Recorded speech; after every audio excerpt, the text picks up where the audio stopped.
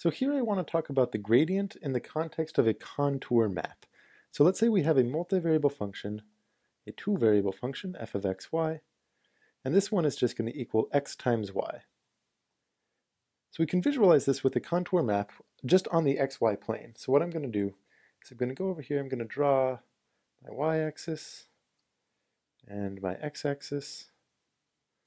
Right, so this right here represents x values, this represents y values, and this is entirely the input space. And I have a video on contour maps if you are unfamiliar with them or are feeling uncomfortable. And the contour map for x times y looks something like this. And each one of these lines represents a constant value. So you might be thinking that you have, let's say you want the constant value for f of x times y is equal to 2 would be one of these lines. That would be what one of these lines represents. And a way you could think about that for this specific function is you're saying, hey, when is x times y equal to 2? And that's kind of like the graph y equals 2 over x. And that's where you would see something like this. So all of these lines, they're representing constant values for the function. And now I want to take a look at the gradient field. And the gradient, if you'll remember, is just a vector full of the partial derivatives of f. And let's just actually write it out. The gradient of f, with our little del symbol, is a function of x and y, and it's a vector-valued function whose first coordinate is the partial derivative of f with respect to x, and the second component is the partial derivative with respect to y. So when we actually do this for our function, we take the partial derivative with respect to x, it takes a look, x looks like a variable, y looks like a constant, the derivative of this whole thing is just equal to that constant, y, and then kind of the reverse for when you take the partial derivative with respect to y. Y looks like a variable, x looks like a constant, and the derivative is just that constant, x. And this can be visualized as a vector field in the xy plane as well, at every given point, xy, so you kind of go like x equals 2, y equals 1, let's say, so that would be x equals 2, y equals 1. You would plug in the vector and see what should be output. And at this point, the point is 2, 1.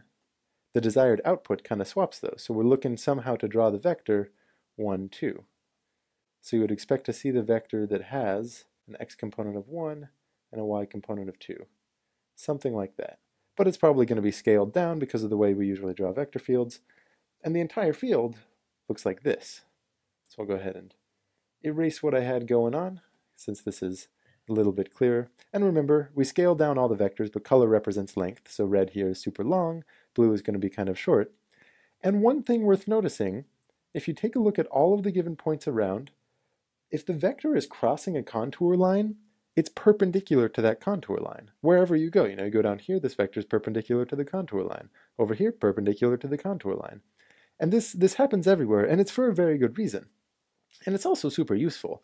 So let's just think about what that reason should be. Let's zoom in on a point.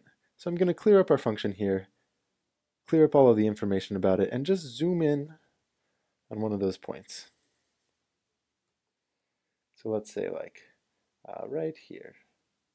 We'll take that guy and kind of imagine zooming in and saying what's going on in that region. So you've got some kind of contour line, and it's swooping down like this. And that represents some kind of value. Let's say that represents the value f equals 2. And, it might not be a perfect straight line, but the more you zoom in, the more it looks like a straight line.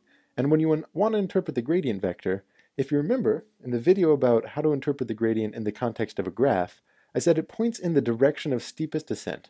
So if you imagine all the possible vectors kind of pointing away from this point, the question is, which direction should you move to increase the value of f the fastest? And there's two ways of thinking about that. One is to look at all of these different directions and say which one increases x the most. But another way of doing it would be to get rid of them all and just take a look at another contour line that represents a slight increase. Right? So let's say you're taking a look at a contour line, another contour line, something like this, and maybe that represents something that's right next to it, like 2.1. That represents another value that's very close. And if I were a better artist and this was more representative, it would look like a line that's parallel to the original one. Because if you change the output by just a little bit, the set of endpoints that look like it is pretty much the same, but just shifted over a bit. So another way we can think about the gradient here is to say of all of the vectors that move from this output of 2 up to the value of 2.1, you're looking at all of the possible different vectors that do that, which one does it the fastest?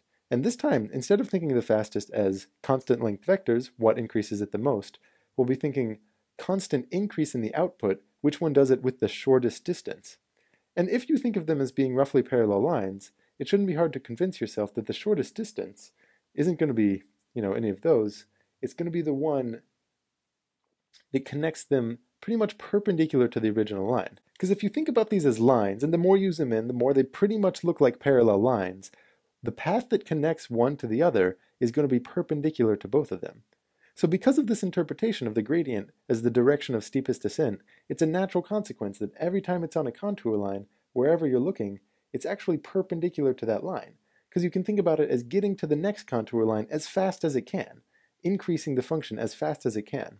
And this is actually a very useful interpretation of the gradient in different contexts, so it's a good one to keep in the back of your mind. Gradient is always perpendicular to contour lines. Great. See you next video.